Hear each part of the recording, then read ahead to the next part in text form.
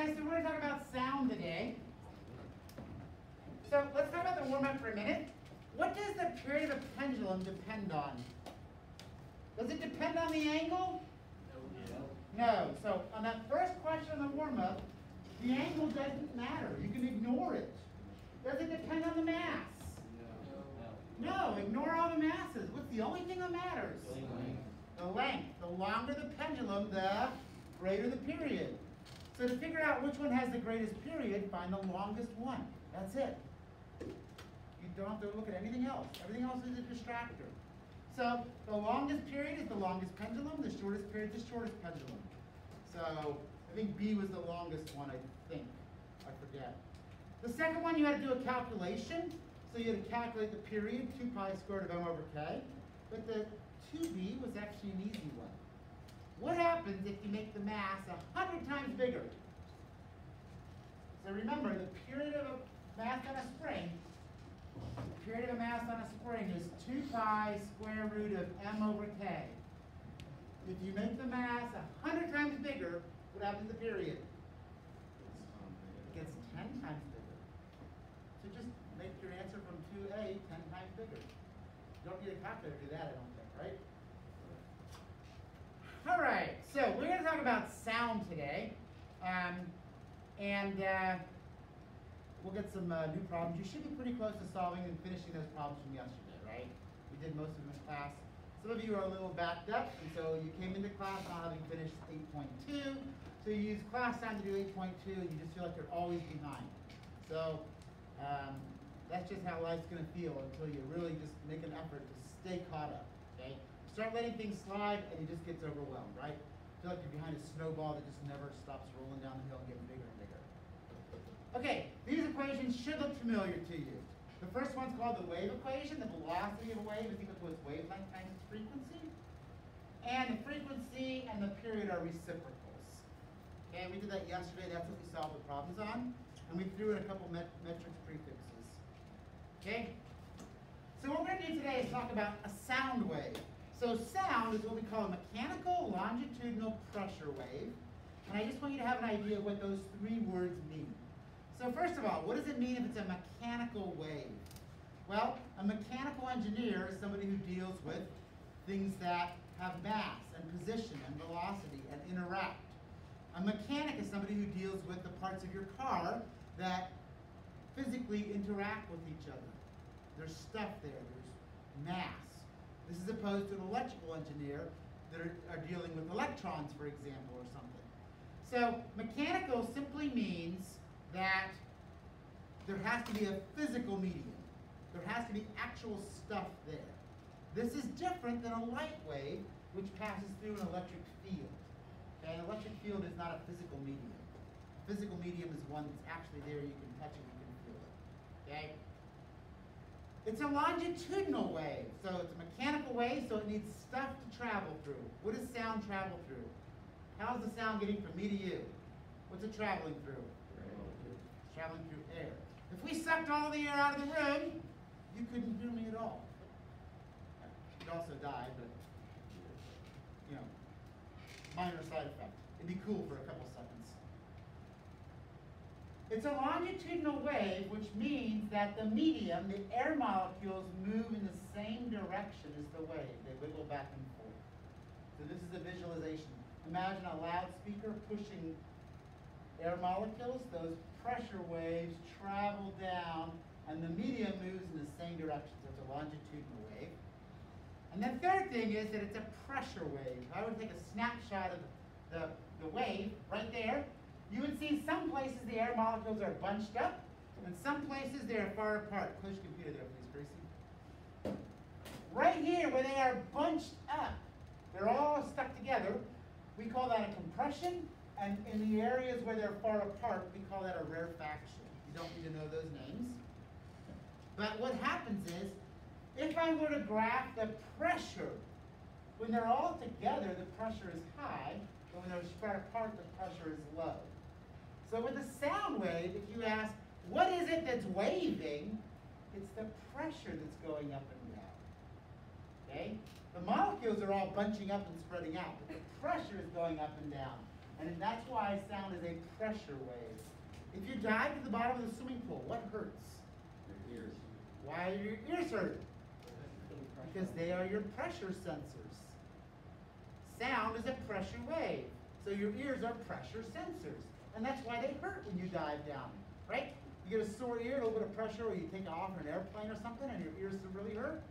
That's because they are the pressure sensors. So, sound is a pressure longitudinal, mechanical longitudinal pressure wave. So I just want to take a quick look at some examples of sound waves. So is anybody in choir willing to help us out here? Who are you voting for? Elise? I said, who are you voting for? Katie. Katie, all right. Katie. No, you're not going to do it. Oh, Lauren's going to do it. Yes. Rock, paper, scissors. Lucia's got to come sing us a note. Go ahead. Take me a minute to set up while you guys decide. No. Oh, come on. You can say it yourself. Yeah. Do your little snapping thing. You sing in the show choir in front of all these people. You can't sing in front of us. Okay, but you're with a big group, not by yourself. Wait. I'll sing with you. Oh, so if you and Katie both come out, you'll do it? I don't probably sing. There's no shame. All right, fine. I will substitute. We're just going to replace Katie and Lauren in the choir with a tuning fork. That's it. You're out. Put this on. So, here's what's going to happen. We've already played with this a little bit, so I need a little bit of help. So, Jay, can you come help me for a second? Okay, I just need you to hold the microphone. And what I'm going to do is I'm going to produce pressure waves by smacking on a tuning fork. And if I do that, got to get ready first. Okay. There we go. We'll try one more. There. Thanks. So what we have here is a pressure wave. When I smack the tuning fork, it's got two pieces of metal that vibrate back and forth. Just like if you take a stick, a meter stick, and you clamp it to the table, if I pull it back, it vibrates. There's a restoring force. If I pull it back, the tension in the stick tries to make it go back there. If I push it, it wants to go back there, so it vibrates. So a tuning fork just has two of those, and they're metal, and they move back and forth. And you guys are going to do this lab on Monday. You're going to have a tuning fork, and you're going to thump it, and you're going to measure its wave. And we want to find the frequency of the tuning fork, or the frequency of the cycle, how many cycles there are. So the way we're going to do that, and we'll do this in lab on Monday, so I'm going to do it really quickly. I'm going to go to Analyze, Examine, grab your calculators.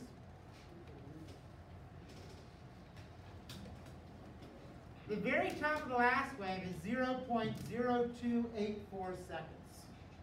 So what we're going to do is T2 is 0.0284 seconds. That's the time at the top of that pressure wave. The very first one, the time at the very first one, the tippy top of it is 0.0019. So we'll call this T1 equals 0.0019 seconds. So the question is, how much time did it take for the pressure to go from here to there? So take the difference. What's the time? 0.0265, is that right? Everybody get that? All right, now let's count how many waves that is. We started right here. So from there to there is one wave. That's 2 waves, 3 waves, 4 waves, 5 waves, 6, 7, 8. That was 9 waves. So this time, in this amount of time, there were 9 waves.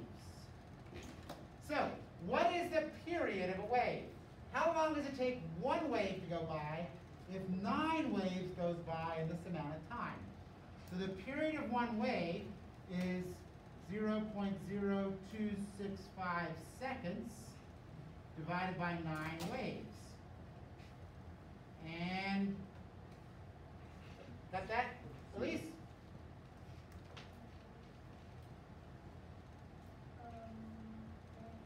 her up, Gracie. Make sure she's right. What'd you get, Elise? We'll see if Gracie agrees. Really loud. 0.0029. 44444. Something like that? Yeah. Okay, that is seconds. Right? That's the number of seconds it takes for one wave to go by. Now, we could have gotten close if we just took from there to there, right? We just said, what's the time here, what's the time there? But it's pretty hard to tell where the top of that wave is.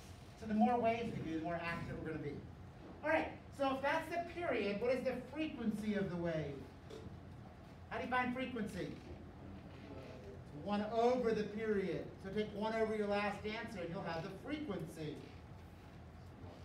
What is the frequency of that? 340?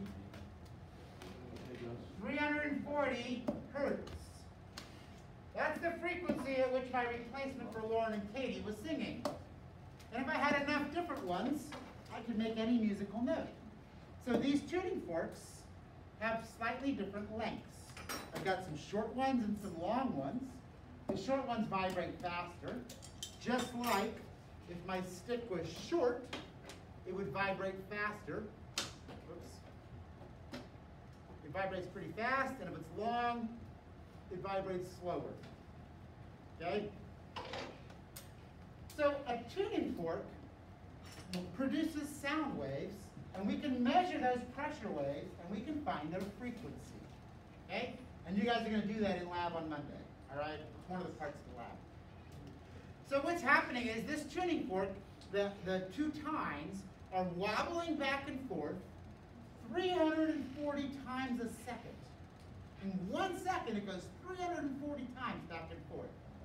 And it sends out those pressure waves. The air molecules knock their neighbors, and those waves get to your ear, and your ear, you got a little membrane there, and it wiggles with the pressure waves, and it's got some little tiny bones in there. Remember the hammer, the anvil, and the stirrup? You guys remember the anatomy of the ear, vaguely? Anyway, it produces electrical signals to your brain, and you hear sound. Okay? So we can detect pressure waves from sound. So when the tuning fork is smacked, what's going on is something like this. As the time wiggles back and forth, pressure waves spread out. They actually go in 3 dimensions, so they're kind of going in all directions. But anytime you produce a sound wave, you need something that can vibrate, that can oscillate. That's how we produce sound waves. So your ear, here's the anatomy of your ear. You've got a little tiny membrane, and it's very thin. Okay? It's called the tympanic membrane, or the eardrum. That's why you don't stick things in your ear, right? Don't want to puncture it. It's connected to some little tiny bones.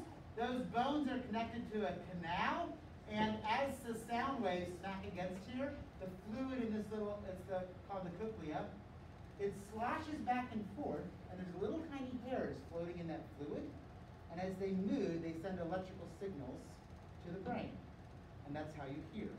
Some people who are deaf have problems with the cochlea. They can't pick up those signals. The fluid doesn't slosh around. So my niece was born deaf. She can't hear at all, completely deaf. Her cochlea doesn't function. So they wired an implant in so that it picks up the sound waves electronically and stimulates the nerves up here. And it's the most amazing thing. She was 3 years old, and she had this surgery, and 2 weeks later, when everything was healed, they flipped a button, and she could hear. It was just like, If anybody goes deaf, they can do that. it depends why you go deaf. If you go deaf because of nerve damage, they can't help you. Okay? But if you go deaf because of mechanical problems anywhere else, a cochlear implant solves it. So that was like 12 years ago. And then last year she got an upgrade. They put a new one in because her old was getting old and wasn't working, they had better. And her new one has Bluetooth. It is so cool. She can like connect her iPad to her brain. Oh, shit, that's cool. She cheat on E-test. Like, it's, yeah, kind of cool. All right, so when we talk about sound waves, we use some different words sometimes, okay? Mostly to connect to the musical people. We talk about frequency of waves, but when we're talking about the frequency of a sound wave, We also call it the pitch. Okay? So pitch is another word for frequency. A higher pitch means a higher frequency. A lower pitch means a lower frequency. Less waves per second. Okay? So this tuning fork, we decided was 340. You guys hear that? That's 340. This is 512. It's a higher frequency, a higher pitch.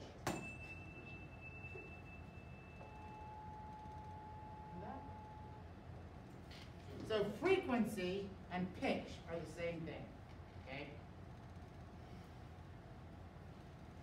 Humans can hear a pretty good range of frequencies. You guys hear this? Listen really carefully. I'm making really big pressure waves. I'm making 3 every second. You can't hear that? No. How many do I have to make every second for you to hear? Well, humans need somewhere around 20 waves per second to pick it up. Okay? So here's a little demonstration of that. So let's see what you guys can hear.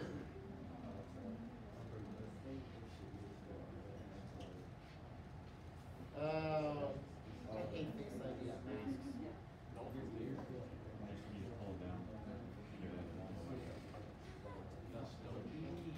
Okay, sorry, give me a second. All right, so this is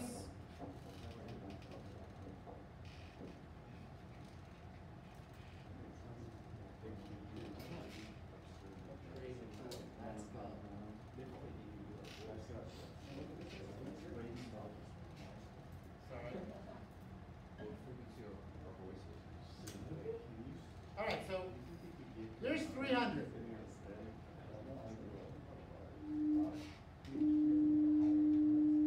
That's 300 hertz. 300 vibrations per second. So electronically, my little speaker, the diaphragm is wiggling 300 times a second. Okay? Here is 100. You guys can hear that, right? 100 times a second. You can hear it roughly down to about 40 or 20. Okay? That's 60. All right. Can you hear it? It's kind of a low rumble.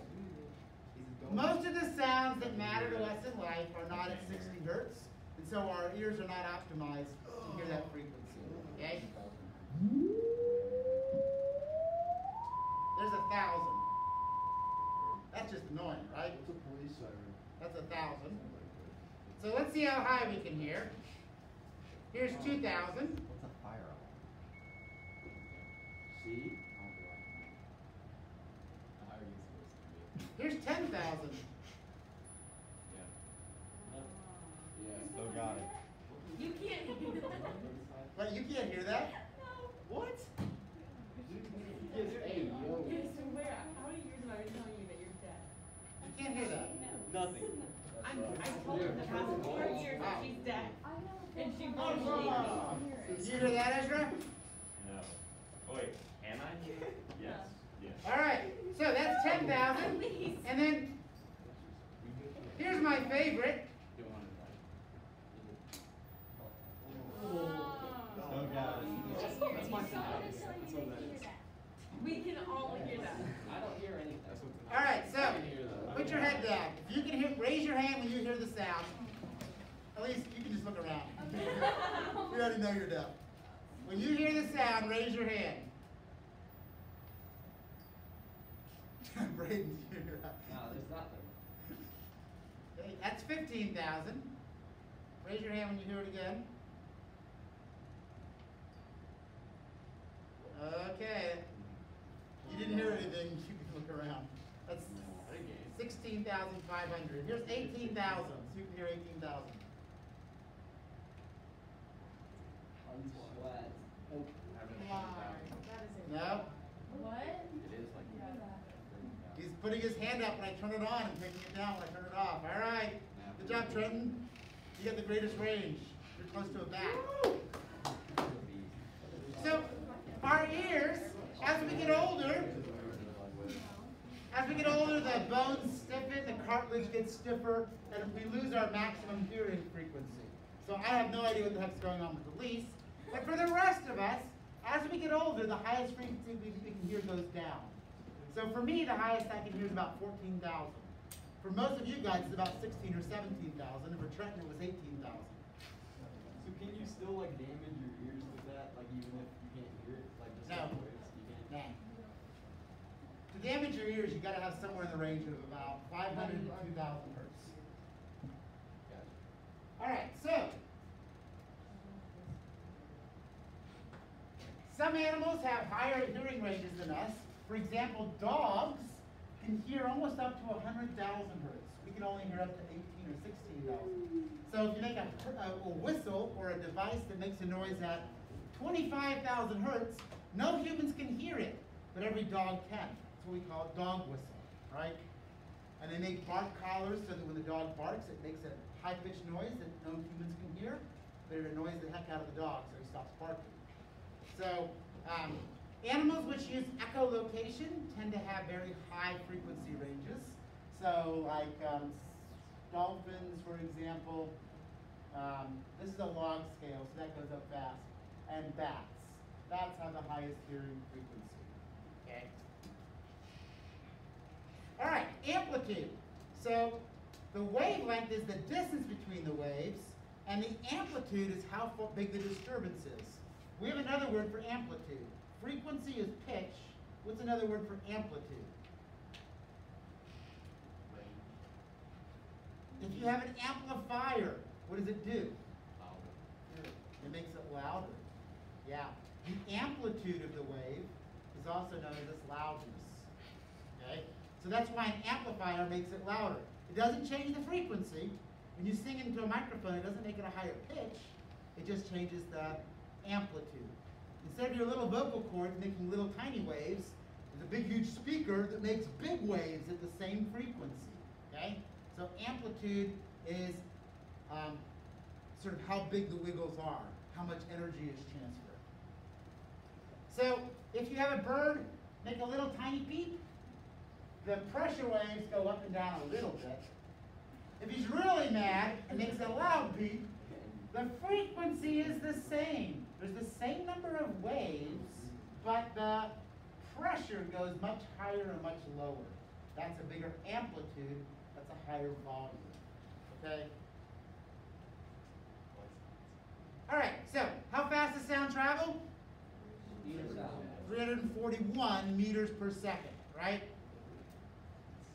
Temperature, humidity, pressure vary that a little bit. But it turns out sound travels much faster in solids and liquids. So think about it. How does sound get from here to there? Well, my vocal cords have got to disturb an air molecule, and that air molecule's got to move and knock its neighbor, and it's got to move and knock its neighbor. Well, there's not a whole lot of air in the room. The molecules are far apart. But what if it's in a solid? In a solid, the molecules are close together, and it's very easy, and it happens quickly that they knock their neighbor, and the information passes on. So in solids, the speed of sound is enormous. Instead of 341 in air, in steel it's almost 6,000. Okay? That's 20 times faster. So you can do an experiment if you want. You can go to find a piece of railroad track, and if you go a quarter of a mile away, then if you smack the track with a piece of wood, then you will hear the sound through the air about a second and a quarter later. Because that's how long it takes to go a quarter mile. But if your other ear is on the track, you'll hear the sound almost instantly, because the sound travels through the steel 20 times faster. It also travels faster through water. So in water, it's pretty fast. Compare 1,500 versus 300, about 5 times faster, right? So sound travels faster in liquids and solids, travels pretty slow in gases. Look at helium though. In air it's 331, 330, 343 depending on the temperature. Look at helium. Because helium is lighter, it's moving faster to have the same kinetic energy, the same temperature.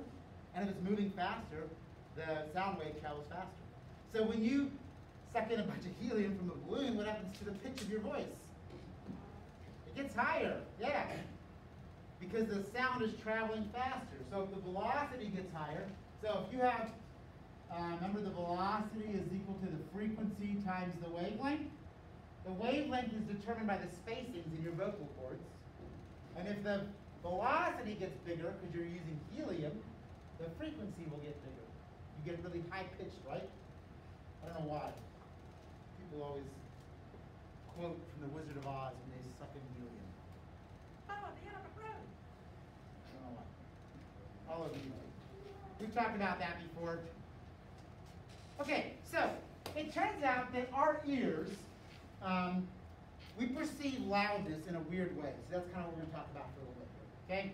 So intensity is the concentration of energy. Sometimes we talk about intensity as like the focus of something, right? They're really intense. Usually you mean they're like really focused. In science, though, intensity has to do with how much energy there is per unit of area. Okay? So if I were to shine a light on a square, so I don't have an adjustable light, but imagine you shine a light on a circle like that. Your light shines on there.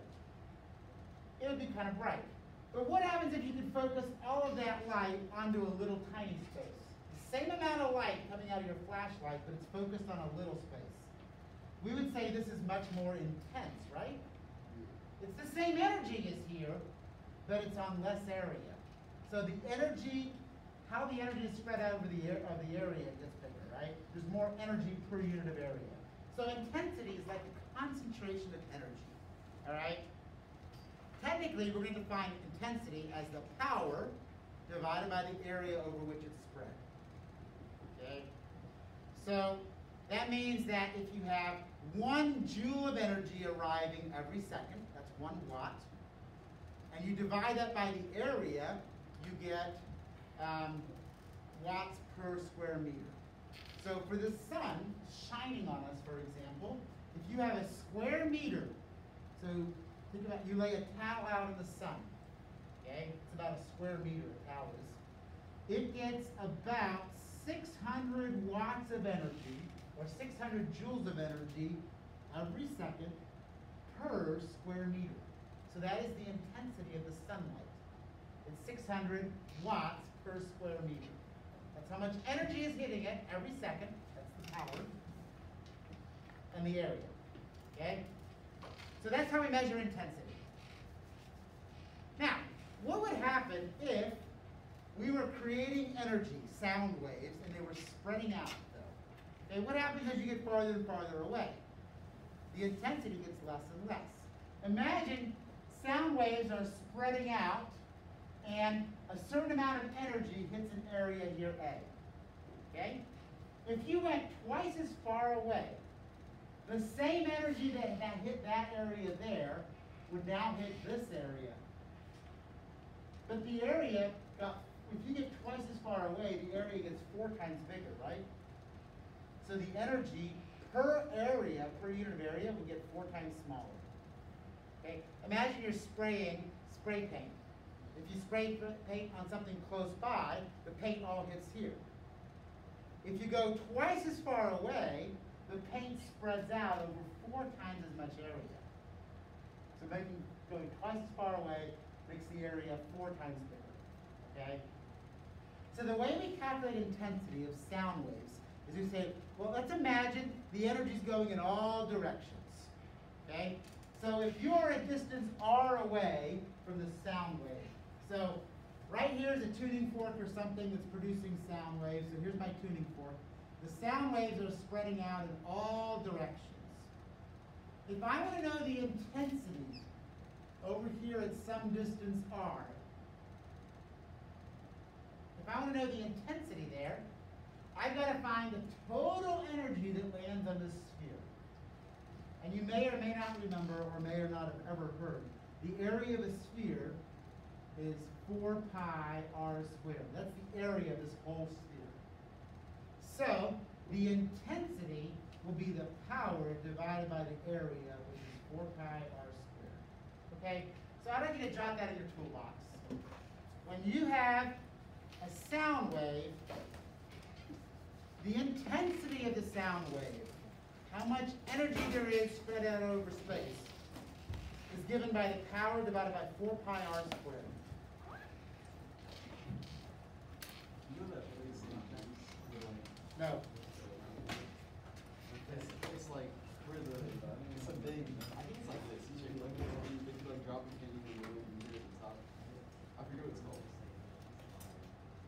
It's where they used to like perform. I forget what it's called. I don't know how that works. All right. So did you find that in your toolbox or write it down?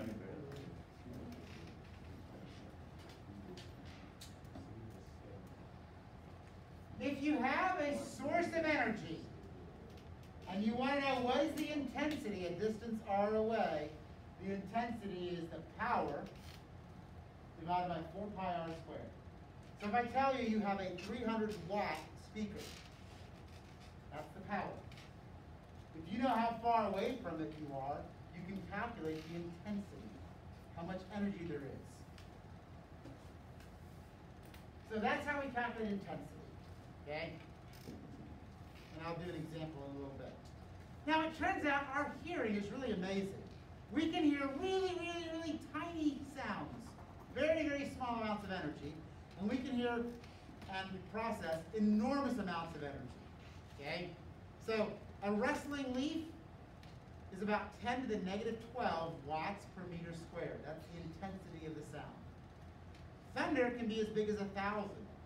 So we can measure from 0.0000000000001 watts per meter squared all the way up to about 1,000 watts per meter squared. Okay? That's a huge range. But our ears, in order to hear a range like that, they don't process sound linearly. If I turn the lights up so they are twice as bright, it'll appear twice as bright. But if I turn the volume up so that it's twice as much, you don't hear it as twice as loud. It just sounds a little bit louder to you. Here's kind of why. Let's imagine we want to graph a couple of numbers. So here's my number line. Oops, I don't need that. I guess I need that right there. Stop. Okay, there we go. How would you graph, if this is a number line that goes from 0 to 1,000,000, where would you graph 1,000,000? That's here, right? Everybody good with that? Where would 1,000 be? If this is 0 to 1,000,000, where was 1,000? Is that 1,000? This is what? That's 100,000. So where's 1,000? Right there, right? Where's 10? Right there. Where's 0.1? Right there. Where's 0.0001? Right. Can you tell any difference? No. When there's a huge range, plotting it on a linear scale doesn't allow you to separate them, right? Our ears work the same way. When there's a huge range of energies we can perceive, our ears can't process them on a linear scale. We actually use what's called a logarithmic scale. And that looks like this. If instead of graphing from 0 to 1,000,000, I do powers of 10, right? Then here's 1. 10 to the 0 is 1, right? Here's 1. This is 100. That's that's 10. That's 100. That's 1,000. That's 10,000. This is 100,000, and that's 1,000,000. So if I were to plot 1,000,000, it's right there. What about 1,000? It's right there. What about 10? It's right there. What about 0.1? That's here. 0.0001 is there. A logarithmic scale using powers of 10 allows us to separate numbers which fall on a huge range. And it turns out, for reasons we don't really understand, our ears work logarithmically because of the huge range we can hear. Okay, from 10 to the negative 12 all the way to 10 to the 3. So when we perceive sound, we don't perceive it linearly, we perceive it logarithmically. And so we've invented a sound scale that matches what our ears hear. It's called the decibel scale. You guys heard of decibels? The decibel scale is the scale that matches what we hear. And it's kind of goofy looking. But this is how it works. Okay, don't panic. It's not that bad. If you want to find the sound level, what things sound like to our ears, you've got to take the intensity, divide it by a constant, which is called the reference intensity, take the log of it, and multiply it by 10. So we call beta the sound level. All right? And you don't need to memorize this, because it's already in your toolbox. Or take a minute and put it in your toolbox if you want.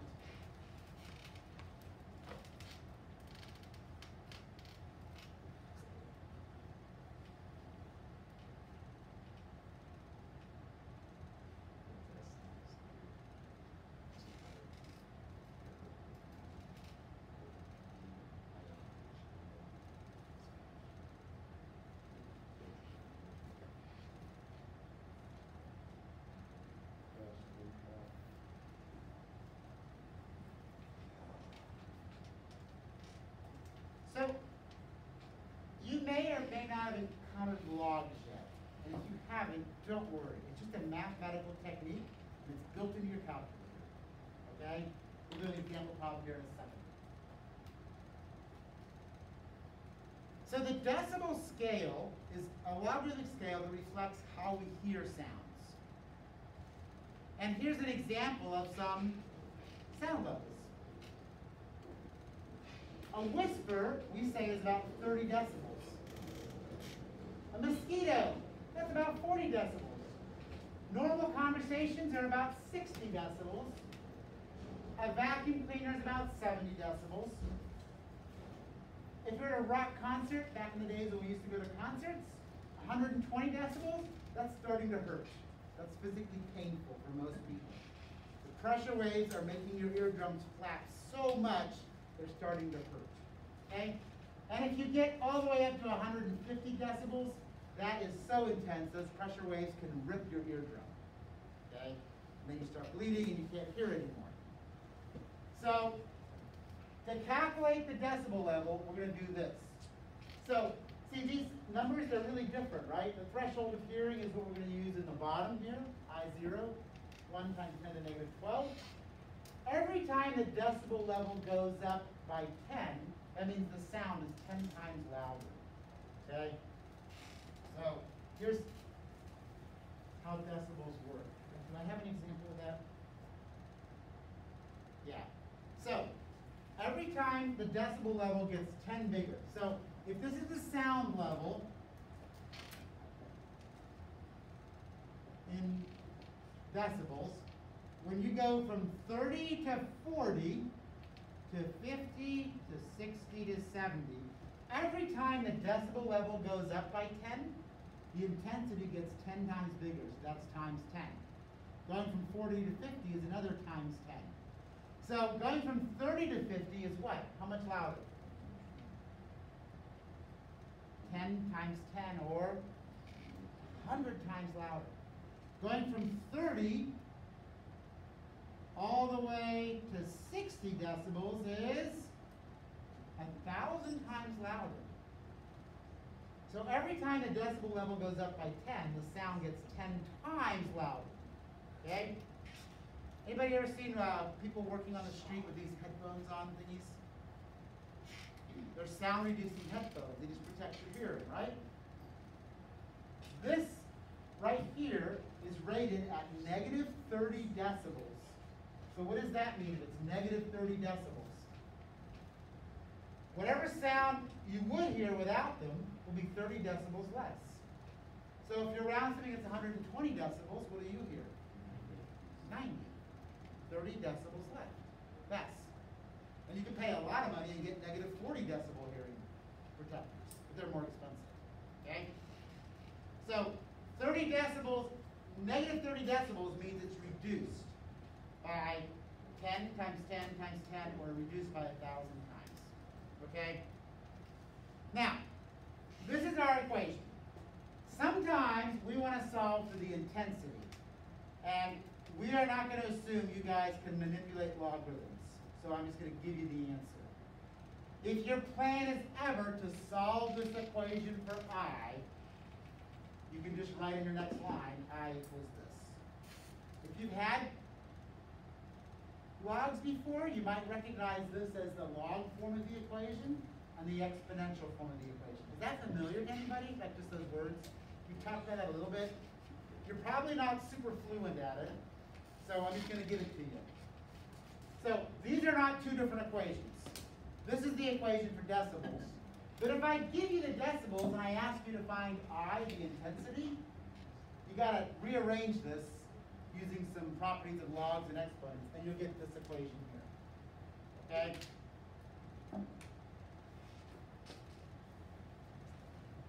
So I think on the toolbox I gave you, I have both of those. All right?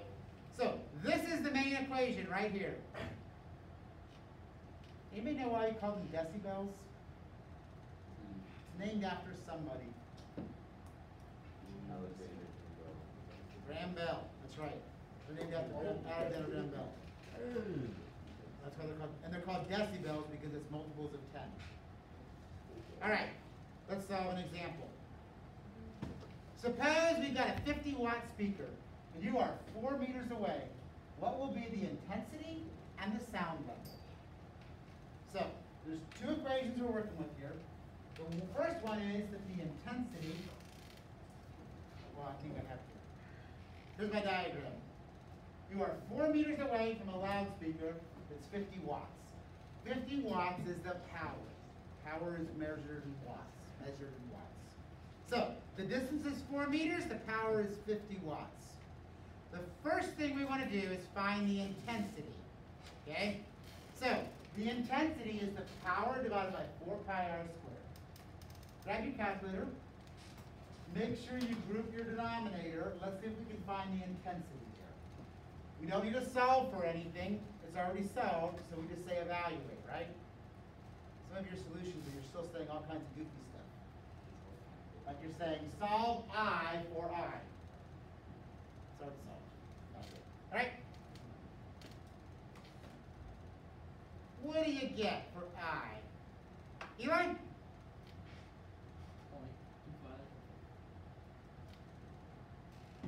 Yeah, 0.249, 0.25. Keep that on your screen. That's the intensity. And if you're a sound engineer, that's what you work with. But if you're talking about human perception, we got to convert it to decibels so we know kind of how loud that sounds to us. So to convert it to decibels, we're going to plug it in this equation.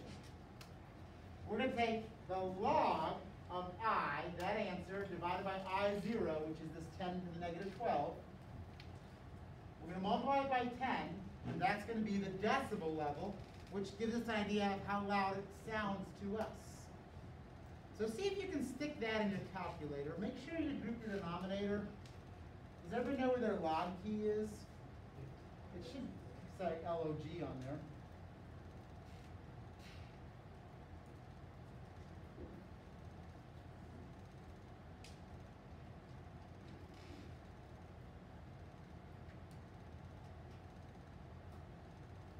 What'd you get, Josh? 113. 113. It's about right. 113.9? Yeah. So about 114. So that's pretty darn loud. 4 meters from a 50-watt speaker is pretty loud. Okay? Anything over 100 decibels is going to hurt. Does that make sense how we did that? We're just going to solve a couple problems like that. Now let me do one more. Let's work backwards. Suppose the jackhammer has a decibel level or a sound level of 125 decibels. How do you find the intensity? Well, you got a jackhammer sending out sound waves. You know the sound level, and you're trying to find I. So we're going to solve this equation for I. Okay, that's my plan. You need to show the steps that get you I by itself? No. We're going to let you punt this time. We're just going to write it down. The exponential form is I equals I0 times 10 to the power of beta over 10. But we got to plug it in still. So see if you can plug this in. Then I0, that's 1 times 10 to the negative 12, times 10 to the power of 125 over 10. That's beta over 10, 125 over 10. Plug that in. You got it there, Gus? No. Try it. No. Take the headphone out there too while you're at it. That's not playing either. Yes, yes.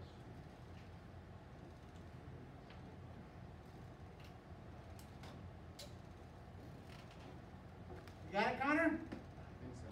You think so? Does Drew agree with you? Yeah. Ooh. Okay.